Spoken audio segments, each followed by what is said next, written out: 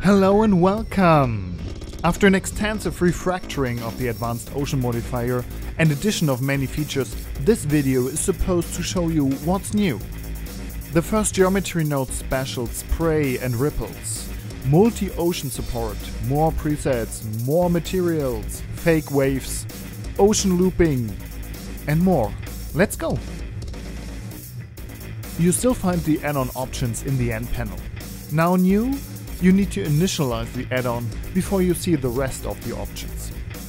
And here already the first big change. Now you can add and control several oceans at the same time. Simply press Add Ocean and you get as many oceans as your computer can take. But if you have several oceans, you will need to select an ocean to see and change its options like wave shape and material settings. If nothing is selected, you will see the settings of the last added ocean. When you want to add features like set preset, set material or float, you need to choose a specific ocean by selecting the ocean and maybe objects that are involved in the feature. Specifically for this case, floating is unfortunately only possible for one ocean per object. Static, on the other hand, works for all oceans and no ocean needs to be specified.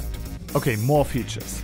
Now there are not only 3, but 12 different presets for you as a starting point. Choose a preset from the list and press Apply Preset. The first 3 are the improved Lovely Lively Stormy, followed by the 3 versions of the Shallow Water model and the Established Ocean model. Last but not least, there are 3 abstract options to give you ideas for crazy stuff.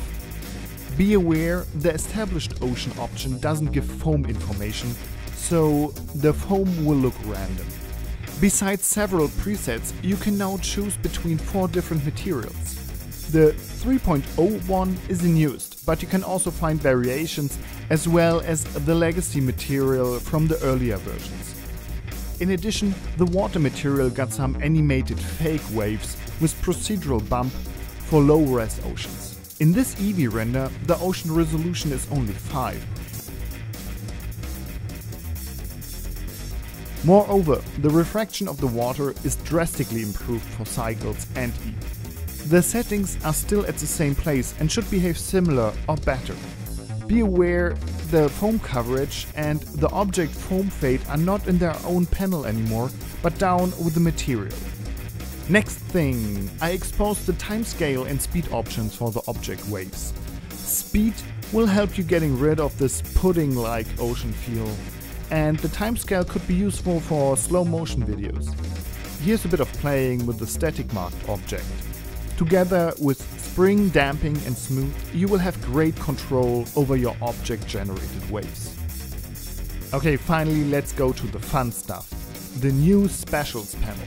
First, looping. You can loop oceans now. Choose the time range in the simulation duration settings and press loop. It also sets the time range for testing, but remember, you don't need to render the last frame. Here you see the end and the beginning are the same. That's also true for the foam on the ocean. If you want to change ocean settings, remove the loop by clicking here. Make the change and add the loop again. It's not looping ocean interactions.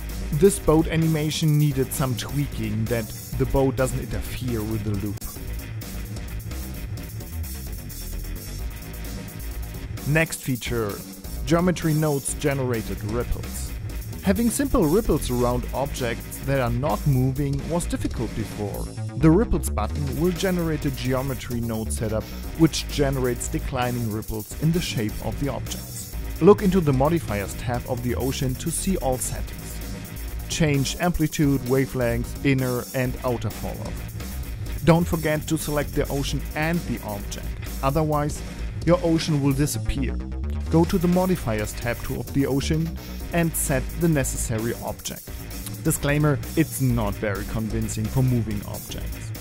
Last but not least, here's the first support for spray.